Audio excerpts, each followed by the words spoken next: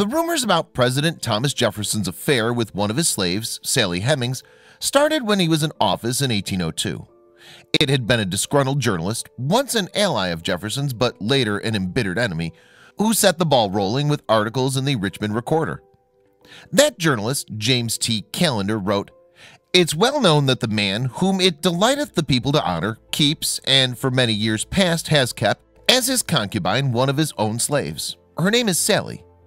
The article went on to mention Jefferson by name in case any of his readers were in any doubt about who the man referred to actually was.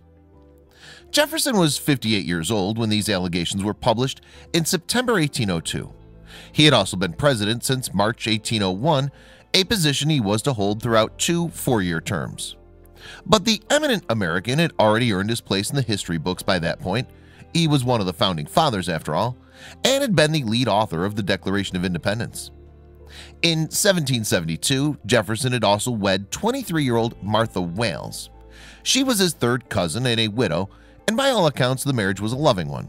Martha subsequently gave birth to 6 children, although only 2 reached adulthood. They include her firstborn, also Martha, who's pictured here. And after marriage, Jefferson and his young wife lived in a small cottage on the 5,000-acre Monticello plantation near Charlottesville, Virginia.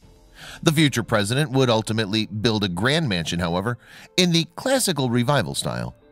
As was normal practice in Virginia, the estate land was worked by African-American slaves, while other enslaved people tended to Jefferson and his family in the Great House. Jefferson had inherited the land at Monticello from his father, Peter, after Peter's death in 1757. He'd only been 14 when his father had passed away, however, so he had to wait until he was 21 before he took control of the estate. Also included in Jefferson's inheritance were 52 slaves. He and Martha were bequeathed another 135 slaves when her father, John Wales, died in 1773. So here we have the central contradiction of Jefferson's life. Undoubtedly, he opposed slavery and actively campaigned for its abolition. He had also been the person who had written the immortal words, "All men are created equal." Yet the founding father was himself a slave owner and remained one until his dying day. And as we shall see, this contradiction is thrown into even sharper focus by his relationship with Sally Hemings. Then in 1782, tragedy struck the man who would become the 3rd president. After having perhaps been debilitated by childbirth, Martha died at just 33 with her husband at her side. And unsurprisingly, Jefferson was deeply affected by the loss of his wife. Jefferson spent the weeks after Martha's death riding deep into the countryside, often accompanied by his eldest child. Tellingly, Jefferson's wife had made a death plea with him never to remarry, as she could not stand the idea of another woman bringing up her children. He in turn obeyed her wish. But although Jefferson was never to wed again, that did not mean that his life was without romance. Although the claim was a controversial one for many years, most historians now accept that Jefferson had a long-lasting affair with Sally Hemings. Indeed, she had 6 children by him, proved through DNA testing of the descendants of those children, some of whom are pictured here. Who was Sally, though? Well, sadly, while no confirmed images of her exist today, we do nevertheless know quite a lot about her, and some of her story is quite astounding. Sally Hemings was born into slavery in approximately 1773 to a woman named Betty. Betty's parents, meanwhile, were Susanna, who had arrived in America from Africa as a slave, and a British ship's captain called John Hemings. And the original owner of Sally's mother, Betty, and grandmother Susanna was one Francis Epps IV. When he died, his daughter Martha Epps then inherited the 2 women and employed them as personal slaves. Martha subsequently married John Wales, who was the father of Jefferson's wife, Martha.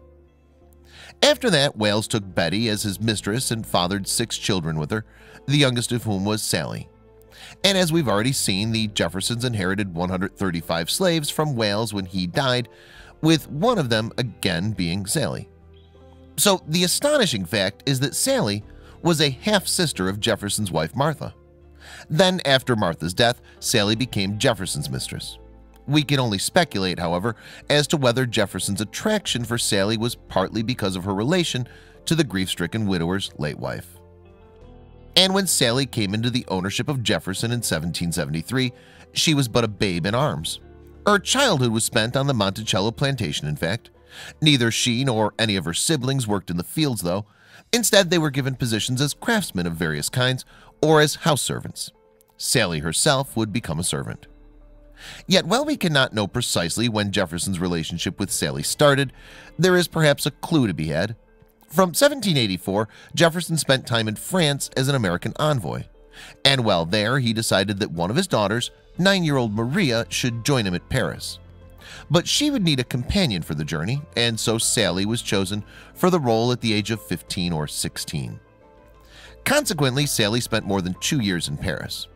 If she had chosen to, she could have left the Jefferson entourage to be a free woman, since slavery was abolished in Revolutionary France. Nevertheless, she later returned to Monticello in a life of slavery. Sally's son Madison would go on to claim that she had in fact become pregnant by Jefferson in Paris. So in 1789, Sally returned once again to the Monticello plantation. It's been said that Jefferson enticed her to Virginia with the promise that any children she had would be freed from slavery when they reached the age of 21. Sally lived out the rest of her life in Monticello, working as a maid and seamstress. She died in 1835 at the age of 61 or 62, living to see all her children freed from slavery, although she herself was never a free woman as far as we know. And until 2017, it was believed that no trace of Sally remained at Monticello.